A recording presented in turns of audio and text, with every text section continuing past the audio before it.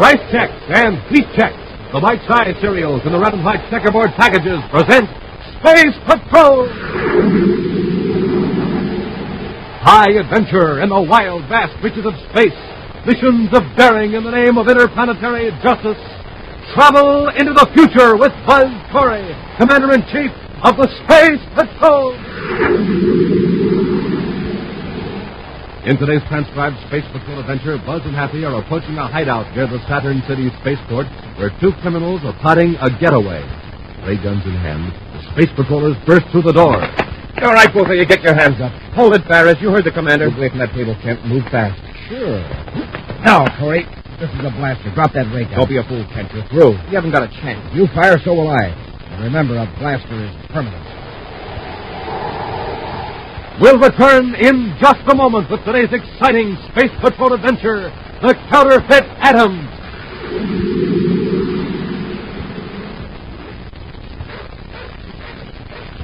Space Patrol, it's getting kind of late, and I'm getting kind of hungry.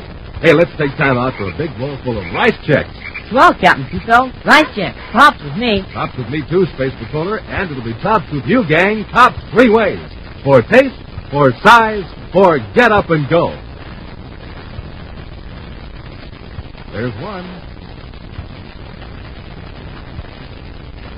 And there's one for me. Space Patrollers, when you fill up your own bowls with those neat triple toasted shredded rice biscuits, you're getting one spoonful after another of the easiest, tastiest, bite-sized eating ever. Because Rice Chex are tops for taste and size. Tops for get up and go, too. Why, mornings after you finish off a good, nourishing breakfast with Rice Chex, you're ready to swing into action. If you like whole wheat, try Wheat Chex. It's tops, too. Yes, look for Rice Chex and Wheat Chex in the red and white checkerboard packages, with the picture of Commander Corry or Cadet Happy on the outside. Rice Chex. Wheat Chex. And now, today's Space Patrol adventure, the Counterfit Atoms. All over the solar system, dealers and collectors of precious stones are alarmed over the mysterious disappearance of several valuable gems. Losses have been reported by jewelers and private collectors on Earth, Mercury, and Mars. The latest victim is the Terra Gem Company. Local agents are completely baffled, so Commander Corry has personally taken over the investigation. With Cadet Happy, Buzz is in the vault of the Terra Gem Company, questioning the manager, Doran Chandray. You're absolutely positive, Mr. Chandray, that those two diamonds are the only... But I almost wish to see it between that half the world and left those two stones. They combined value is more than a million credits. You used the word thieves. Couldn't the diamonds have been mislaid instead of stolen? No. I placed them in the vault myself last night. But there's no sign that the vault was broken into. And you told us that you were here this morning and the time lock opened it. Yes, I know. They're accustomed to be dealers after handling costly gems. We don't mislay stones of that value. Oh, who besides yourself has handled those stones? Several persons. All of complete respectability, you may be sure. And always within my presence. And except when they were in the vault, the stones were never out of your sight. No. Well, that's not exactly true. I permitted 3 persons to retain them for a few hours for a private inspection. For potential buyers. Yes. Of course, they all returned the gems. To me personally. And they were thoroughly tested. To be sure that no imitations have been switched on? Exactly. I can assure you the real gems went back into the... Mr. Chandray, I want the names and a complete description of everyone who showed an interest in those stones. This case of yours follows the same pattern as the other disappearances. In the absence of clues, I have to start with the men who were interested in those diamonds. All right, Commander. If you come into the office, I'll give you all the information I can. In an expensive suite at the Terra Hotel, a dignified, distinguished-looking man sits under a bright light, examining a large diamond through a magnifying glass. His companion nervously toys with a smaller stone, and finally speaks. Let's put them away, Ken. Looking at them isn't going to make them any bigger. This one is truly magnificent, Barris. What a shame to have to break it up. We'd better get off Terra. Chandray has probably discovered he's been robbed by now. Robbed? All I can be sure of is that his diamonds have vanished. There's nothing to implicate me or you. Now that we're leaving anyway. A jeweler in Jupiter City has some gems in which I'm interested. Yeah. Yes, sir. Something on your mind? I was wondering. This machine of ours, can we make just as much money by using it Legitimately? Well, it's just an operation that's illegal. Isn't it? There's no law against using our equipment. There's no one but us knows it exists. So I borrowed trouble. Now run along, Ferris. Get our machine aboard our spaceship. I want it ready for use when I reach Jupiter City. Back in Space Patrol headquarters, Buzz and Happy carefully go through all the data available on the strange disappearances of jewels. After hours of checking and cross-checking, the commander points to a ruled chart. Putting all the cases together, there are only two factors in town. Yes, sir? The disappearances have occurred with firms that have advertised an exhibition of a particularly valuable piece of jewelry, a famous collection. And what's the other? I've been checking to see if any name occurs more than once among the lists of prospective buyers. Two of the names handed may appear twice. There's another identification on Mercury and Mars. That means that some of these men have shown up at more than one jewelry store. That's to be expected. A wealthy collector out of a hobby traveling around inspecting gems. Happy. Here's one name that appears in all the lists. James Kent. Chet has always asked to examine the gems privately. He's always assumed them and bought them. In some cases, other persons handle the jewels after Kent gave them back to the jeweler. Maybe someone Kent trusts goes around with them and gets a line on the gems and steals them later. Except that still leaves a mystery of how the gems disappear. Thought the only thing to do is have an agent follow Kent and see who hangs around him. There's a very strange thing about Kent. Possibly it's due to a faulty memory on part of the jewelers, but no two descriptions quite match. Oh, but these jewelers must know him or they wouldn't let him take the stones. Kent has excellent credentials. Appears to be quite wealthy. Been staying at the Terra Hotel. He's checking out. He has reservations on a passenger ship to Jupiter City. Jupiter City? Hey, we're due there for an inspection. The actual crook must be a magician. All those jewelers insist the gems were locked in their vaults. I'm going to alert the biggest jewelry firms in Jupiter City to notify Space Patrol headquarters and to let out any really valuable articles on activity. I'm going to install a special detecting device in the vaults. All right, Hap, let's clear up this routine so we can blast off to Jupiter. 24 hours later, in one of the finest rooms of the Hotel Jupiter, James Kent and Ferris examine an array of jewels. Interesting assortment, Ferris. However, we'll settle for the emerald necklace. That doesn't make sense. It's going to take a long time to duplicate each one of those stones. The 3 big rubies are worth more. I can print them out in half an hour. Yes, but the emeralds are smaller. I can easily dispose of them separately without cutting. The rubies would be a problem. Well, it's a shame to let them go. Just take the emeralds, Ferris. Can you finish the job in 2 hours? Yes. You know, Kent, I wish we could perfect that thing so it would duplicate currency.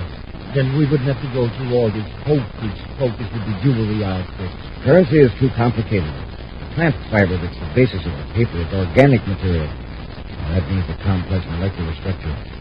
Those coins came out very well. Sure, but nobody ever got rich counterfeiting coins. So right now, gems are our best bets. We can transform energy into minerals and metals. With a real gem for a model, we can easily turn out exact duplicates atom by atom. It's too bad our imitations don't last. They last long enough for our purpose. Well, you better get going, Ferris. I want to get the counterfeit necklace and the real rubies back to the Imperial Jewelry Company before closing time. Late that night, Buzz and Happy are at the Jupiter City Space Patrol headquarters, preparing a report on an inspection when a call comes from Special Agent Edwards, assigned to duty at the Imperial Jewelry Company.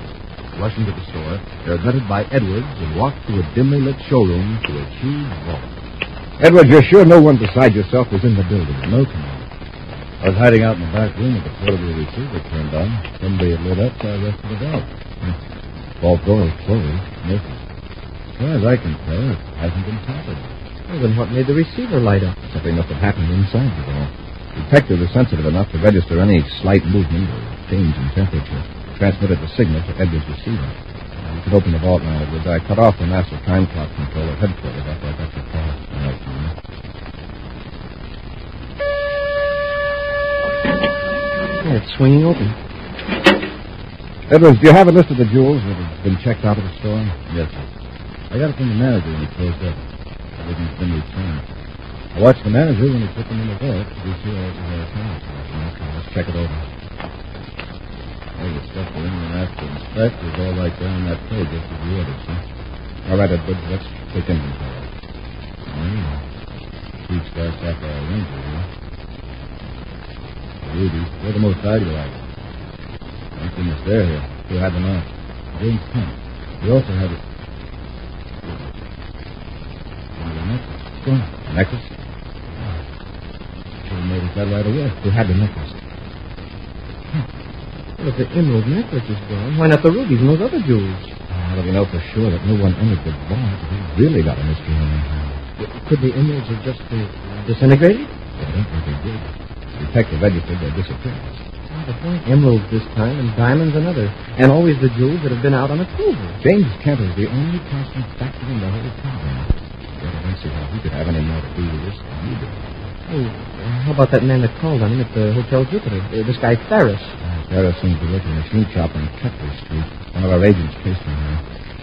Well, I've got to start somewhere. Edward, you go to the Hotel Jupiter and get a line on James Kent. Yes, sir. Matthew and I'll drive over to Kepler Street and see if we can find Ferris. In the back part of a darkened machine shop on Kepler Street, Ferris worked swiftly under a dim light, unbolting a small, compact machine from the concrete floor. He is intent upon his work as he hears the back door open. That you can. I'll be finished here in a minute. Then we... What's the idea? Working pretty late, aren't you, Ferris? Sure. Anything wrong with being industrious? That depends on what you're being industrious about. Isn't this an odd time to be removing machinery? Well, this is my machine, and I got a right to be in this shop. Any more questions? Yes. When you heard us come in, you thought it was someone named Kent. James Kent? No, Charlie Kent. One of the fellows in the shop. He promised to come back and give me a hand. By the way, what kind of a machine is that? What does it do? Yes, we'd like to know. Well, it's a small electronic furnace, purified metal. You put the sample in this chamber here. Then you turn on the current, and the induction coil around the chamber produces an intense heat inside the metal. Commander, look out! Pat, watch Ferris. Kent.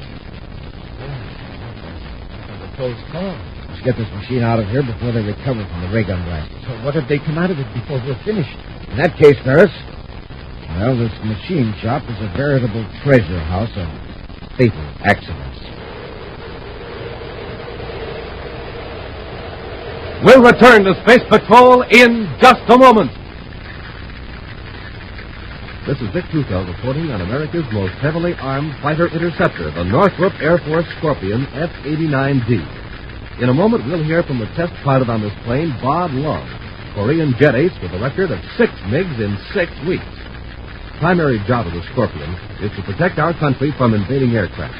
Speed more than 600 miles per hour. Weight 20 tons. Now, Bob Love recorded at Edwards Air Force Base. You know, a fella has to be in top condition to test fly a fast aircraft thick as a Scorpion. That's why I always make it a rule. Sleep well and eat well. So, for breakfast, I pick a cereal like Rice Chex or Wheat Chex. They're chock full of energy and really taste good. You'll like them. Make sure you stay in condition the way Bob Love, Phil Houghton, and other top test pilots do.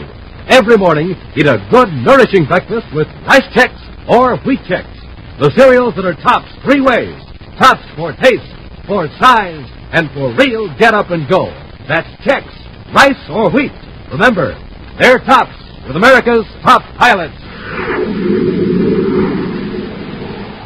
And now back to our Space Patrol adventure, the Counterfit Atoms. James Kent, posing as a legitimate collector of rare gems, has stolen millions of credits worth of jewels from reputable dealers without even revealing his method of operation.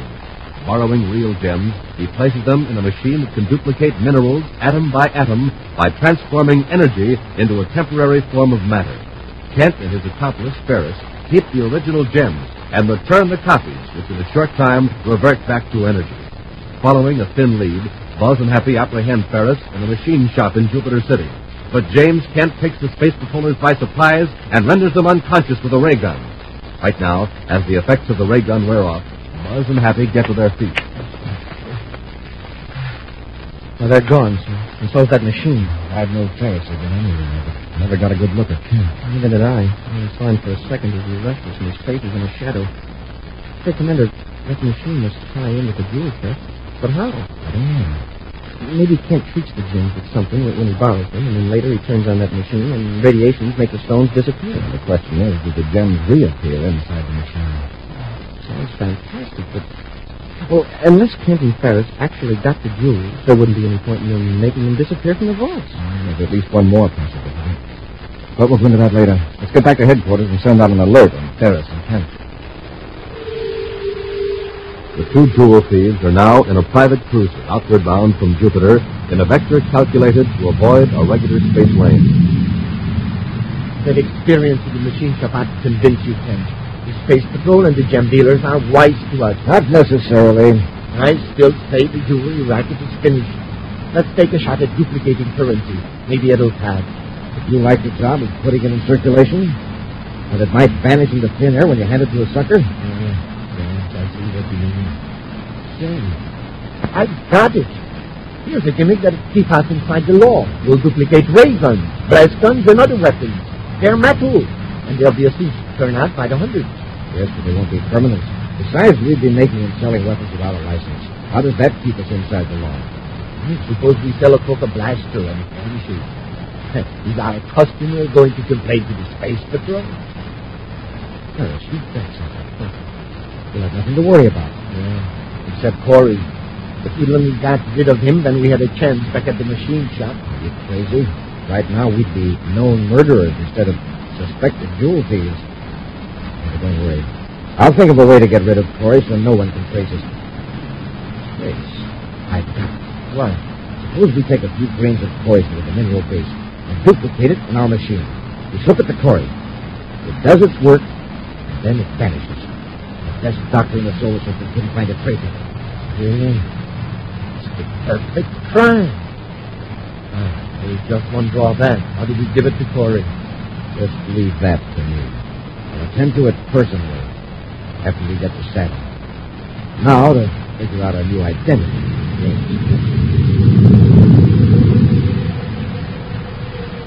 As Buzz and Happy prepare to leave Jupiter, a strange spaceogram message arrives at Jupiter City headquarters, addressed to the commander. Buzz reads it, and then hands it to Happy. Do you think this is on the level, sir? Well, the situation being what it is, we'll have to investigate every lead. Oh, but who is this Arnold Block? He calls himself an amateur lapidary. What's that? A lapidary is a man who cuts and polishes precious stones. Yeah, and he says he can give you information about these mysterious disappearances. Yeah. See here, he says, my connections with gem dealers and collectors on all the planets sometimes bring me in touch with sordid matters that usually are best to ignore. Mm-hmm. But when the very livelihood of honest craftsmen is endangered by organized thieves, I must speak out, even at personal risk. My father only says he's staying at the Hotel Polaris in Saturn City and will give me the details if I need him to. Saturn? A long way to go for a bite to eat. We'll be on that team for the next inspection, so it won't be much out of the way to stop at Saturn for a couple of hours. We'll see what Arnold Block knows about this. But just as a precaution, Cap, when you reach Saturn, I want you to put on civilian clothes. While I'm with Block, you sit at another table and keep an eye on things. Hours later, in the large dining room of the Hotel Polaris in Jupiter City, Commander Corry sits at a secluded table with Arnold Block. Anyone who had known James Kent might notice a faint resemblance, but on second glance he would observe the greater differences in manner, color of hair, and general appearance.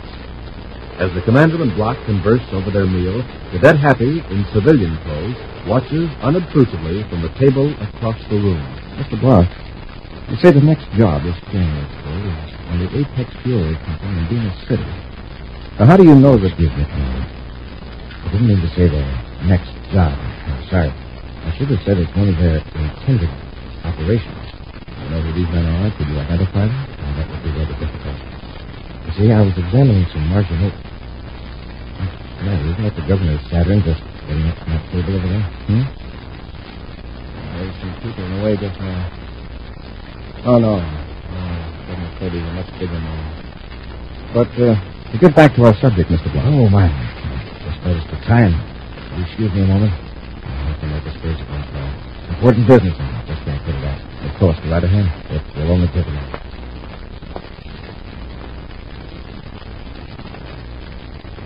What's your signal coming out?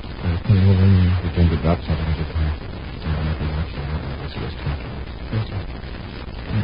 Block got something in your glass, so you turn your head a minute ago. Wait, that me? I'll see you again at the station. Here, now. Have the phone case at the top. Look at that. few moments later, Arnold Block returns to the table and Buzz resumes the question. The luncheon over, the commander meets Happy in the street outside the hotel.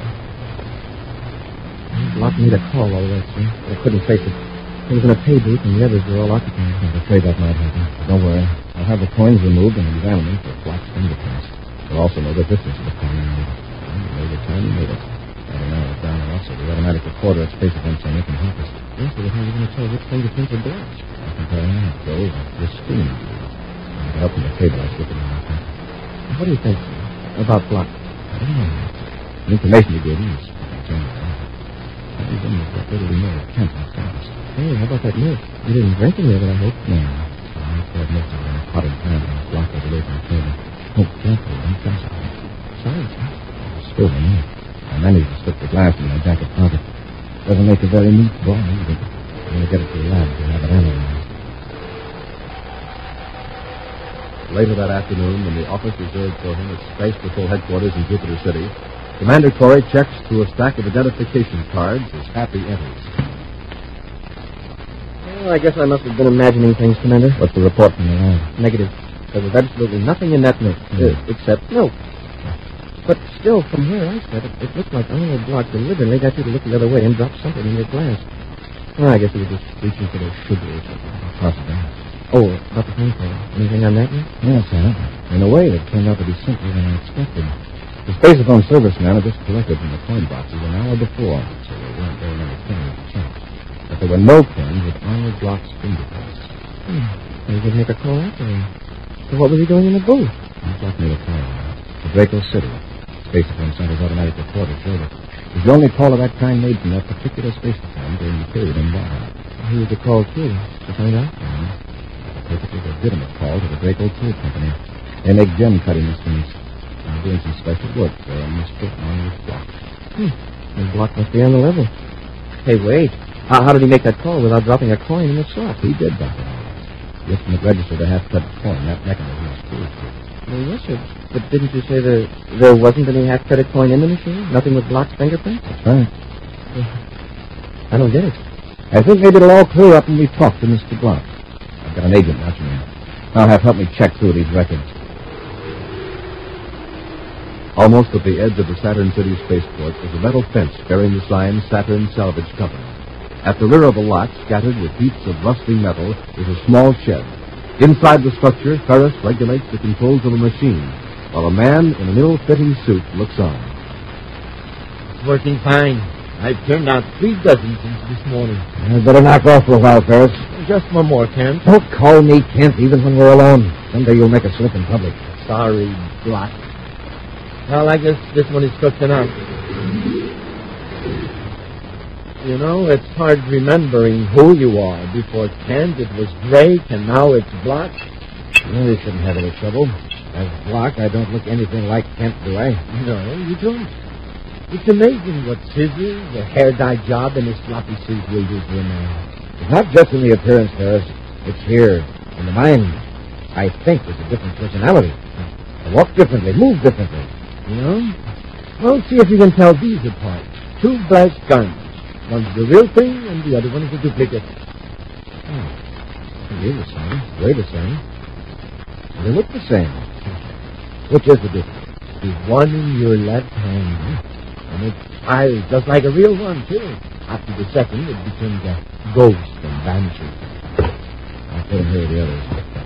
Before we try to unload any of these weapons, we've got to know just how long they'll exist as matter. That's what I'm doing now. See those figures on the bench where the guns are? When I pull one of them out of the duplicator, I mark down the time. We'll set up a real system when we get to Neptune. We'll get a bunch of orders, then unload fast and disappear before our product bags. Yeah. Oh, have you heard anything about Corry? No. He looked fine during lunch. You know, those Space Patrol medics will have a real embarrassing mystery on their hands. What happened to Commander Corry? And it's talking. As I was saying, the Jupiter Giants don't have a chance against the Pluto Demons. Not with Edlinger pitching. And all right, both of you, get your hands up. Hold it, Ferris. You heard the commander. We're waiting at table, Kent. Let's see those hands in the air. I'm sure you have the right man. Kent, Block, whatever it is. Now move out here and move fast. Sure. This is a blaster, Corry. Now drop that ray gun. Don't be a fool, Kent. You're through. Yeah? You've got a ray gun. I've got a blaster. If you fire, so will I. We'll both drop. But I'll be able to get up again. He's right, Commander. The cadet's got sense. Now toss those ray guns down, and Ferris and I'll be on our way. You're not going anywhere. Corry, I haven't got time to play games. This is your last chance. I'm going to squeeze the trigger and blast you. Commander, his gun vanished. That's what I was waiting for.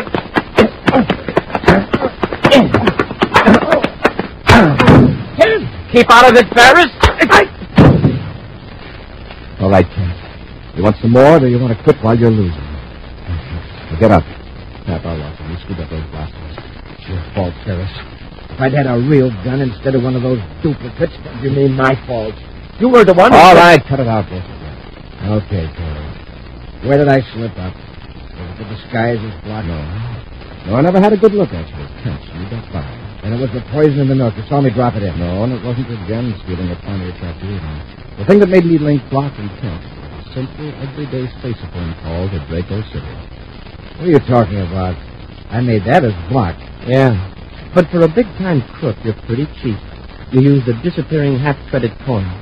When you gypped the company on that spacephone call, we, got your number. Ha, ha, ha, ha. An exciting action preview of next week's exciting Space Patrol adventure in just a moment.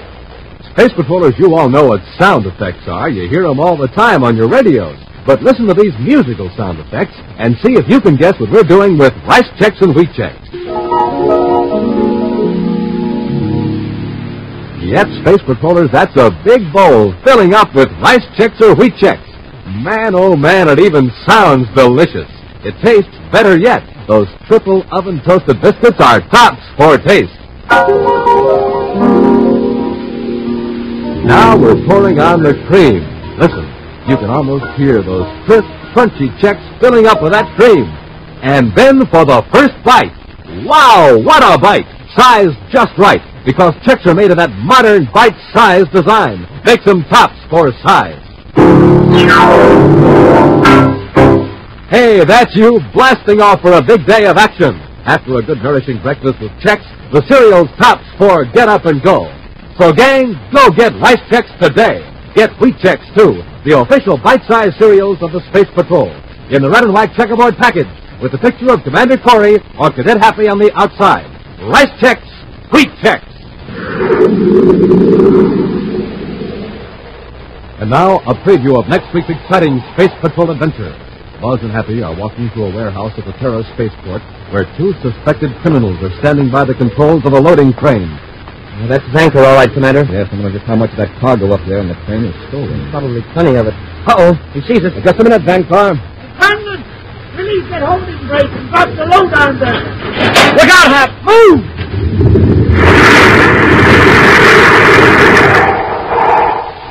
Be sure to join us next week for the thrilling story, Formula for Crime, when Rice Checks and Wheat Checks again present Space Patrol! Space Patrol, created by Mike Moser, starring Ed Kemmer as Commander Corry and Lynn Osborne as Cadet Happy, was written by Lou Houston, produced and directed by Larry Robertson, executive producer Helen Moser. Other players were Bela Kovacs, Norman Jelly, Ken Mayer, and Stephen Robertson. Dick Tufeld speaking. Now, don't forget to tune in next Saturday and every Saturday when Rice Checks and Wheat Checks present exciting action on Space Patrol! This program is broadcast for Armed Forces overseas through the worldwide facilities of the Armed Forces Radio Service. Space Patrol came to you transcribed from Hollywood. This is ABC Radio Network.